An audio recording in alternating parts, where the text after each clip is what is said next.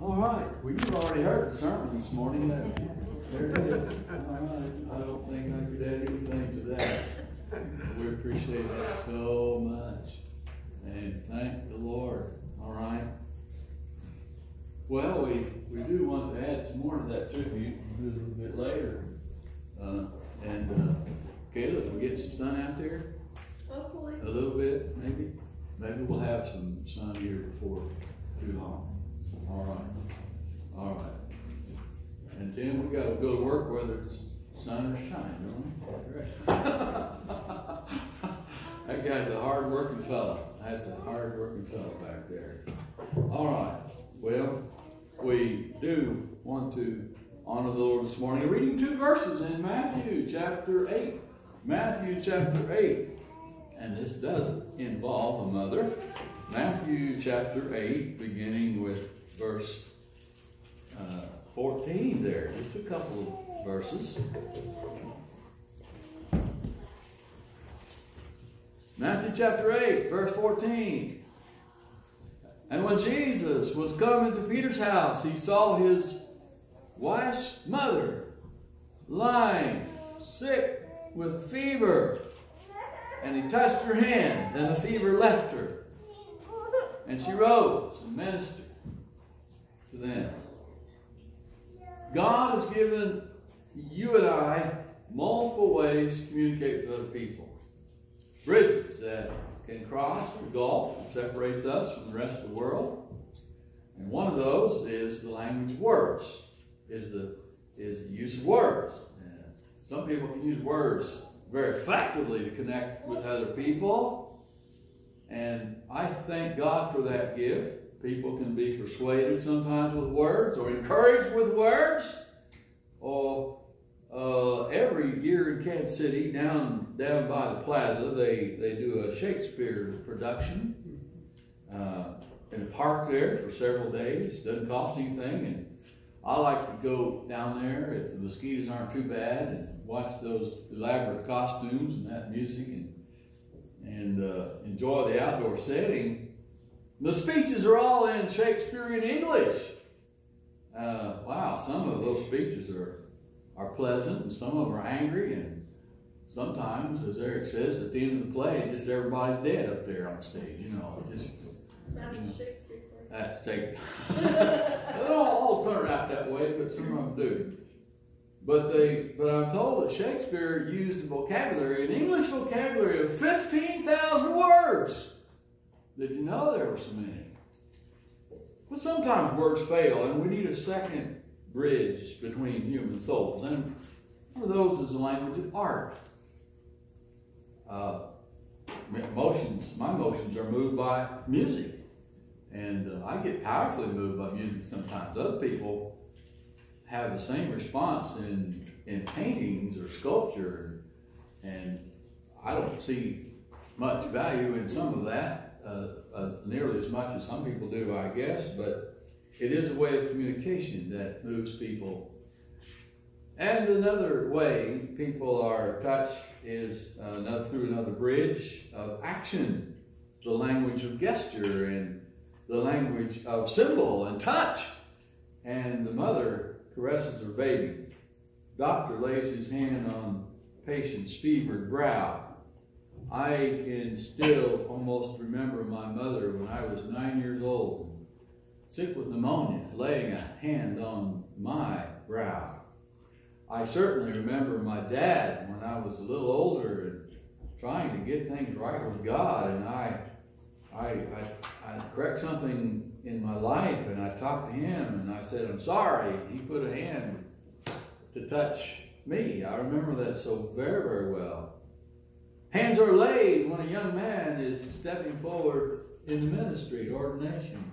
Other times when we request God to come in a powerful way for healing, we gather around and put a hand on his or her shoulder, and we're praying for him as God asks us to do and called us to do in those times of need. And God has answered prayer for us so many, many times. Touch is greater than words. Now think of Jesus this morning and his touch. Jesus brought something into his message about childhood when he laid his hands on the children gathered around him, that as they clambered into his arms, put their tousled heads on his shoulder and reached with their grubby hands at his robe and put their laughing eyes, locked their laughing eyes into his.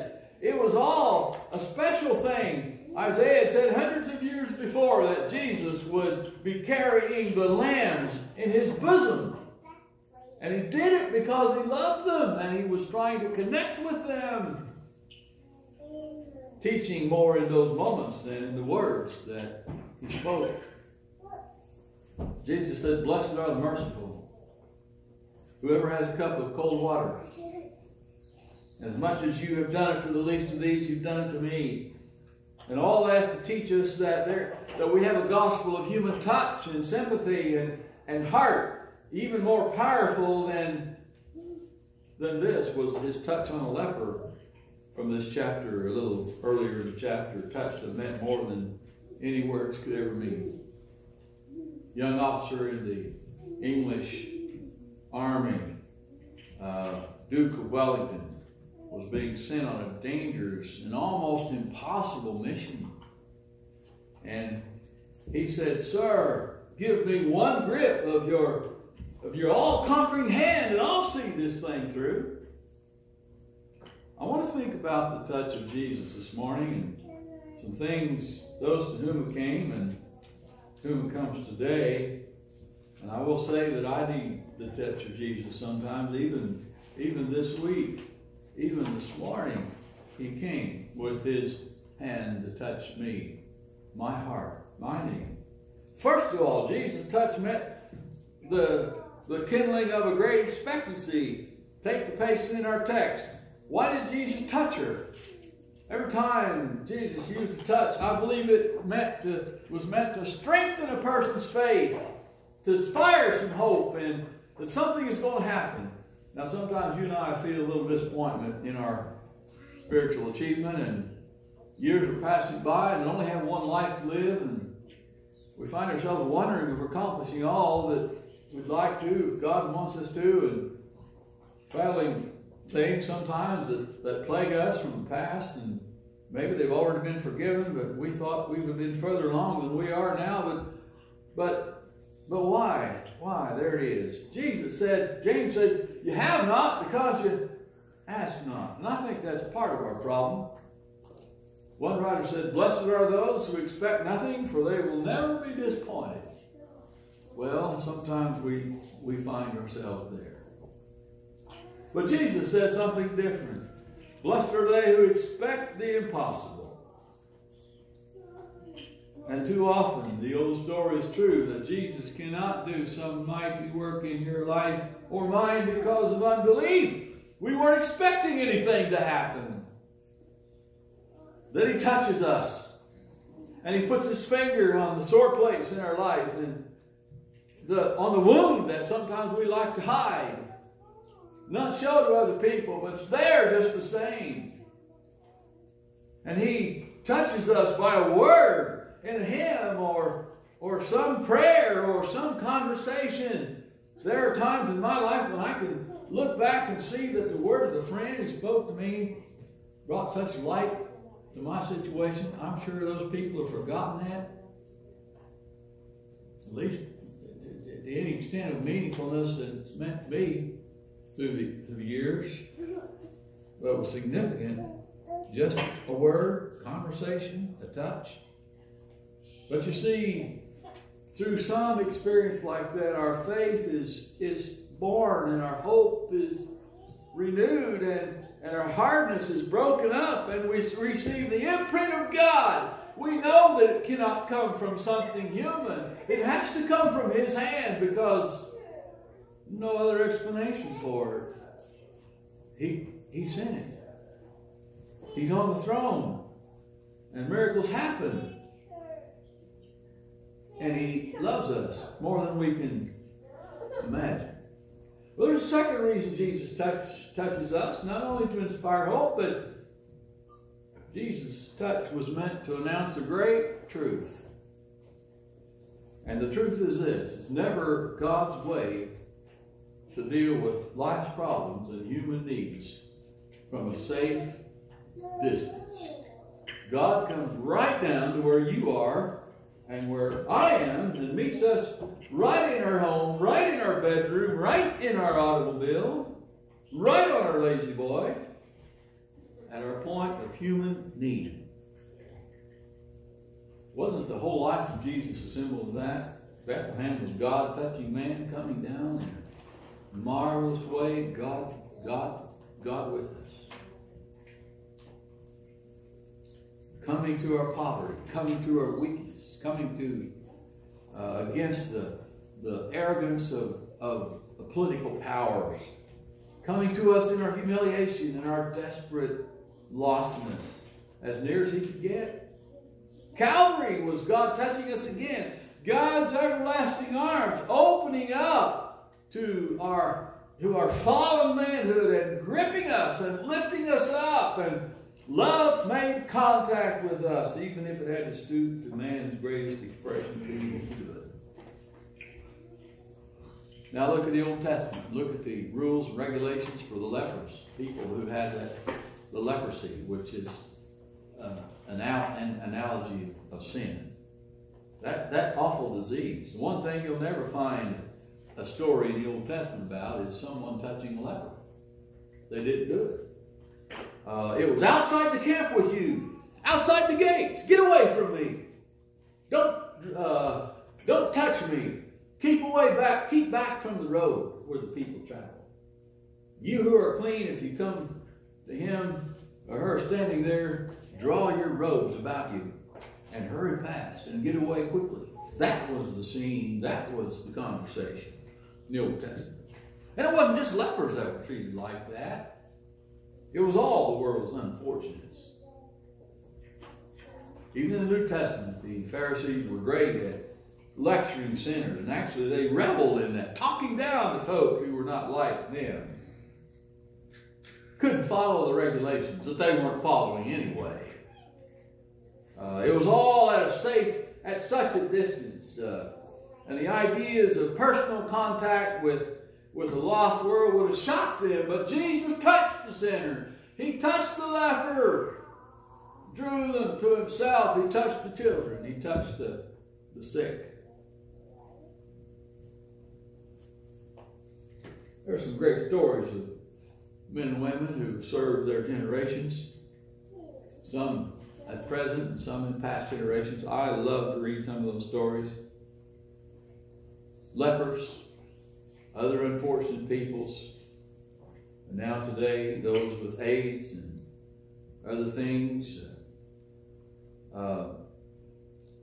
Unfortunate people, the world, men and women who practice God's love with a touch, working in ghettos or the hoods, neighborhoods, unfortunate people, missionaries, nurses, following in Jesus' steps, who did not just contact people from a safe distance, but he came all the way and he touched.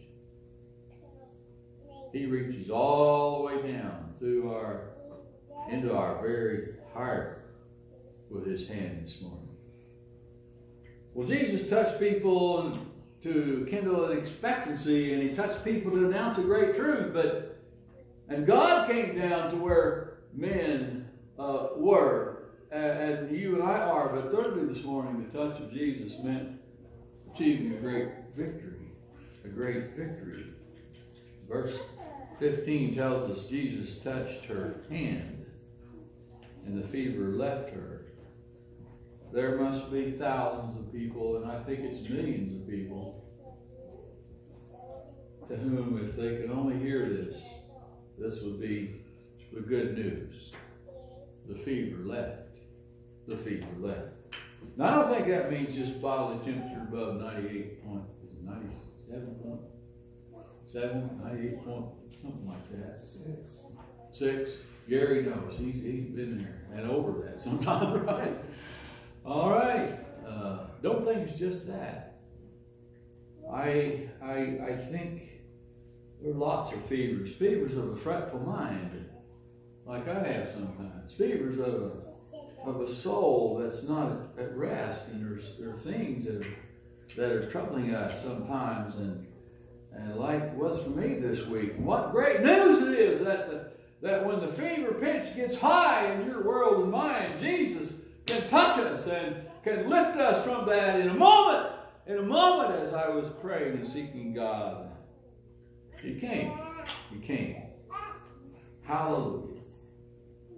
Aren't there a lot of people this morning for whom the fever of life is just ruining their joy, just ruining their peace, ruining their lives? What causes that fever? Well, I think the stress of life is one cause, the steady strain of life, burden of the work that just takes it out of us sometimes. Sometimes it's the rub that other people on us, and it is difficult sometimes to deal with some of those issues, and people aren't always kind out there, and they're not always considerate, and take some of their stress out on you sometimes. Part of it's our inability to relax and let ourselves go and feel the freedom of some rest. Even when we try to rest, sometimes muscles are tight and mind is racing and we're just not doing any good. Sometimes it's worry, depression. Maybe something's wrong somewhere and we feel like we're so powerless to make it right. And all we can do is pray, and yet that is one wonderful thing we can do. Feeling that life is not as kind to us that it might have been. Sometimes it's a feeling of hope defeated or deferred, put off, and sometimes it's just a result of trying to find our restless, hungry, eternal soul, satisfy our restless soul with the things of this world, and they're never going to satisfy. And so the fever comes. We're crying out to God, and our hearts are not at peace, and life grows hot and feverish and restless. And Jesus touched her hand, the Bible says. The fever left her. I think there's some here this morning that know that story is true because it happened to you. It's happened to you a lot of times. The fever left you. When God came, Jesus touched you. Maybe it was just a chance word that somebody spoke, or seemed to be a chance word, but it met your need. Might have been a few notes from an old hymn that brought some memories and some praise and inspired some faith in your heart. Might have been a little child's voice who awakened a memory or gave you a key to understand some of the joy of living in this world. His gracious hand upon us and what He's doing in our lives. It might have been during a quiet time when you heard the voice of the Spirit as you were reading God's Word or meditating on His promises, and the fever left. But I have good news this morning. Whatever you may be straining at or fretting about now, the steady hand of God can give you healing that you need and relax your spirit today before this day's over.